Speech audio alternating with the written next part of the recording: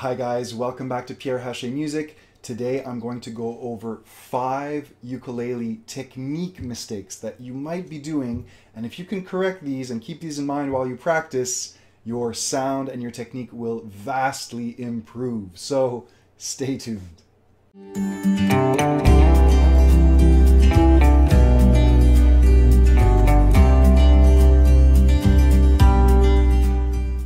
Now, these are inspired by some of the technique pointers in my new book, Ukulele for Beginners and Beyond. You've probably already heard me talk about this book. I'll be shouting it from the rooftops. It's the best beginner ukulele book out there. You can check it out with the links in the description.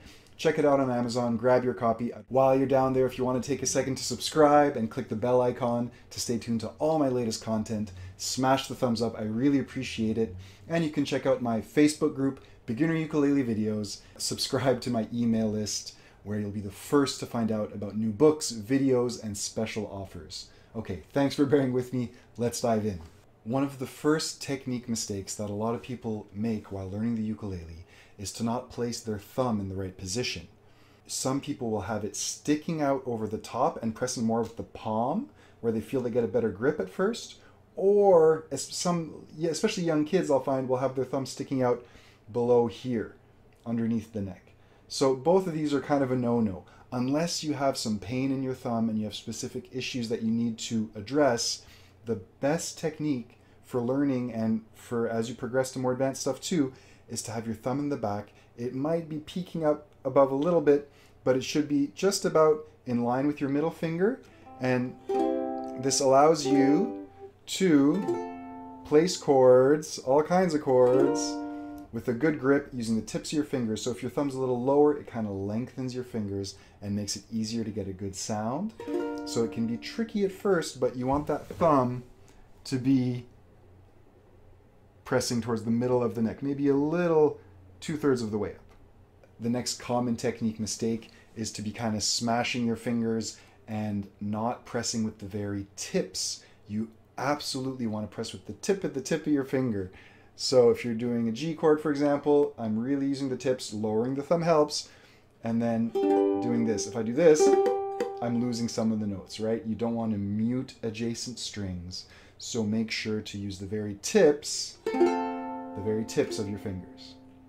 My next tip for you is you want to press firmly between the frets, between the metal bars, but towards the side of the sound hole. So you'll actually get a better sound if you're here on this side versus here. Okay, it makes it easier to get a nice clean ringing sound. So if certain chords aren't sounding good for you, you're getting a bit of a buzz, scooch over just a few millimeters, makes a difference, towards the side of the fret, the side towards the sound hole, this side here, not here. And it's easier to get a nice ringing sound right there. Okay, another technique mistake to avoid is a common one. You don't want to grip the ukulele with your fingers. This really limits you. A strap can help. Straps are great. I'm not in the habit of using one. I like to just hold it up like this, but you want your wrist to be free. So if I'm gripping it with my fingers, I'm really limited for strumming. Some people will do this if they're playing single note stuff, but then if I'm going to strumming, I'm not as used to that. You want to be free. So if I'm playing single note stuff, you want to have still the freedom to strum, okay? So don't hold on like this. Develop a free wrist, floating wrist, and you should either be holding it up with your forearm, okay, or using a strap, hold it up nice and high. Support the ukulele that way, not with the fingers of your strumming hand. Okay, I got one more tip for you and then a bonus tip. One of the most important things while practicing, and this relates to how you hold the ukulele too, is posture. If you're sitting up straight, okay, a music stand can really help for this. You'll be more focused, you'll be able to last longer, it won't be hard on your back, and it's just a good habit to make everything line up, sound good, and feel good. Posture, sitting on a sturdy chair. Right now I'm on my couch, but I'm sitting on the edge of it and sitting up straight, really helps. So think of your posture when you practice. Okay, one last bonus tip for you guys. you want to play with a loose wrist, especially in the strumming hand, okay? So your left hand or your right, depending if you're right or left-handed, your pressing hand should be relaxed and only pressing as hard as you need to get a nice sound. But your strumming wrist really, you